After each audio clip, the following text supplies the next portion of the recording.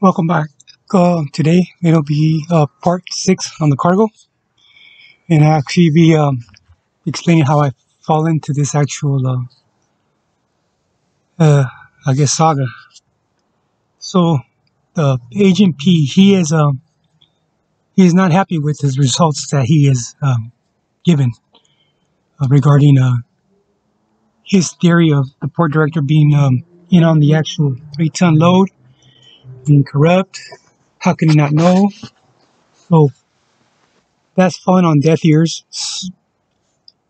So he makes another mistake. He contacts a investigative news agency, and that is backed by a very large network. So he makes contact. Um, they send out a reporter down to his location. By the way, what he did was a big no-no. You don't do that. You don't do that in for any kind of way. You don't do that because the fact that you have to keep it real. They are the press. They can twist your words around, and they will twist your words around just to make it more interesting. So, could you imagine these false accusations, and then to top off, they're going to run into an investigative news report? A lot of quotes, a lot of information is going to get twisted around to make it more of an interest to your viewing audience on a Sunday evening, right? So, as he is feeding them information and actually taking a little bit longer than they would like, just to jump on the story before it cools off, correct? Um, these editors from their network are contacting this investigative reporter and telling him basically, hey, something's not right. Just drop it, kill it. Just we'll take our losses, right? Well, this investigative reporter took it upon himself, said, he didn't comply to their demands, and went straight forward and continued to do his reporting, and was eventually given false information, false documents. Uh, and he took this guy's word. In the next video, I will get into details of how he actually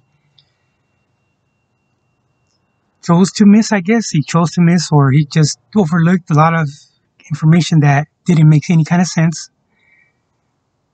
He was not this agent was not in any part connected to internal affairs and the attorney general, or any kind of supporting role to fight corruption. He just took it upon himself.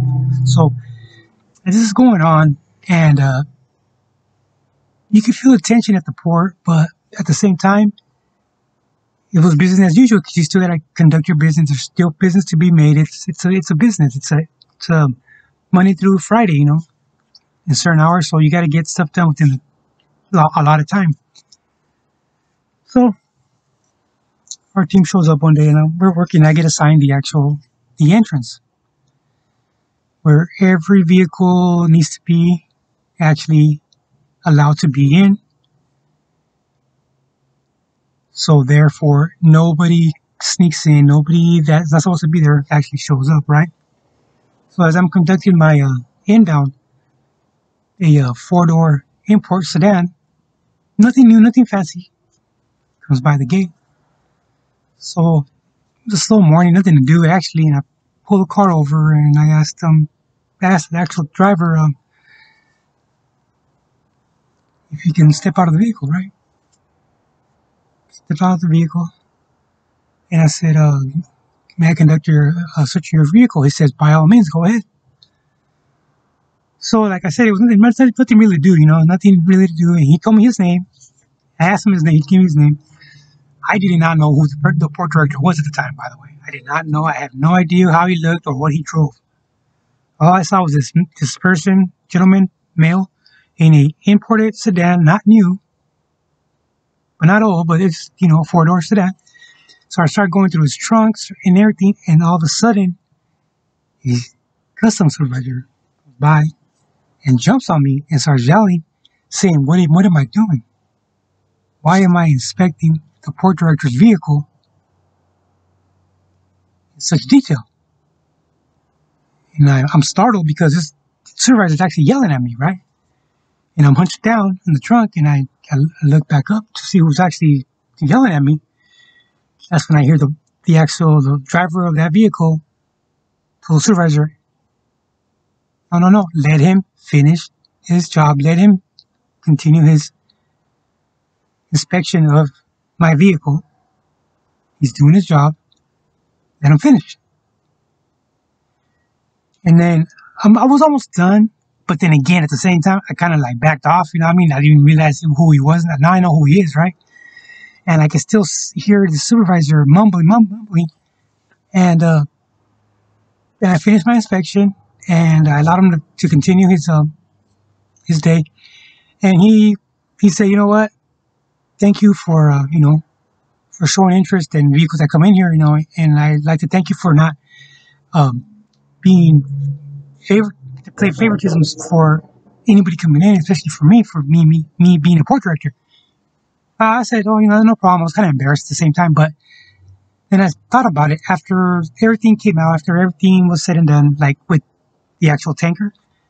And I said, he was probably glad that I did search him at that certain level to kind of help in his defense. If there was a need for him to go to trial or something, or for his defense. That's the way I took it at the end. But now I stand out like a big sore thumb, right? If they thought that we were part of the Inspector General or the actual internal affairs going into different facilities, different ports, now could you imagine what I did, conduct this inspection on a port director that's being investigated by internal affairs? So that just put a bit more heat on us. I left a couple of months later. That actual port director, he wrote me a nice letter and thanking me, and when I actually got assigned somewhere else. And so the next episode, we're going to be talking about how this investigative news agency got duped by this agent. So don't forget to like and subscribe. Thanks a lot, guys.